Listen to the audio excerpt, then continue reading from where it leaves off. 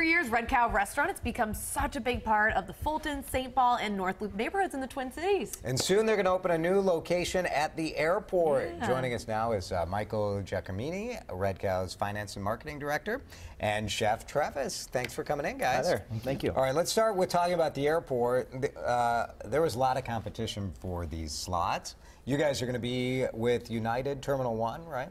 Yep, Terminal 1 Concourse C is where we're going to be at, and we're also going to be there with Salty Tote Bakery, Holy Land, and it's going to go right in Concourse C. There's about 5 million passengers that come through there every year, so we're excited to be right there and kind of get our brand in front of a bunch of people coming in, going out. I do love whenever I go to the airport and you get to see a local store or restaurant that's your favorite outside, and it's great when it's actually in the airport. Was that something you guys had always kind of thought, maybe we can get it in Terminal 1 right by all these people? Yeah, exactly. Like, we kind of thought we'd just put it right in front of people's faces, so when they come in, they know that we're a restaurant in Minneapolis and that we can be a destination for people to go to when they're passing through. Yeah, hopefully they come back, right? Let's talk about some of the food. Yeah. Are you doing the same stuff at the airport as you're doing at your regular restaurants? Our plan is to do a lot of the same menu items.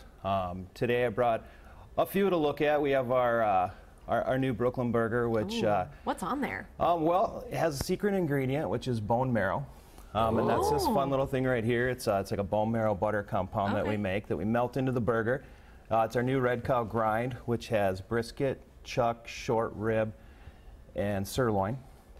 American cheese, and then fried leeks. Oh, I was wondering what that was. I almost thought it was like an onion ring on top. The fried leek, delicious. Is it, as a chef, when you're developing a menu for the airport, I mean, is it different? You need to get it, does stuff need to come out quicker? Or right, that's the idea. Easy to do for the staff? We have to use our quicker cooking items and items that we can still showcase our brand as well to the new customers that are coming through.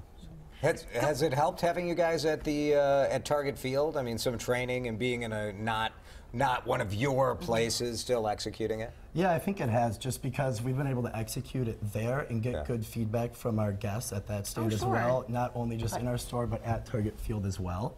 Allie smelled the burgers. Oh, yeah. Lunch early. It has been fun to watch your growth. I mean, starting with just one store, and I know there were grand plans at one point of having Red Cows all around the country.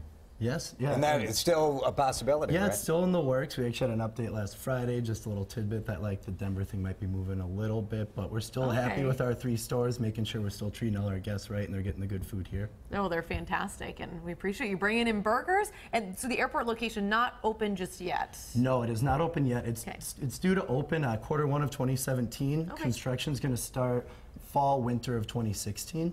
So soon, but not yet. Soon, but not yet. Yeah. And then hiring. Does the airport run it? Is that how it works? Like the concessionaire out there runs it? Yeah, you know, it's actually a business based out of Detroit that is in multiple airports in the United States, and they kind of reached out to us because they liked our brand, they liked our growth, and they kind of wanted to partner with us. Work together. So they do all the hiring, but they train at all of our stores, and we maintain quality and management and everything like that. Great. Thank you so much for coming in and sharing some of your delicious food. That's right. They were going to cook on the roof, but, you know. We would have all those burgers would have been blown away. It wasn't going to be pretty.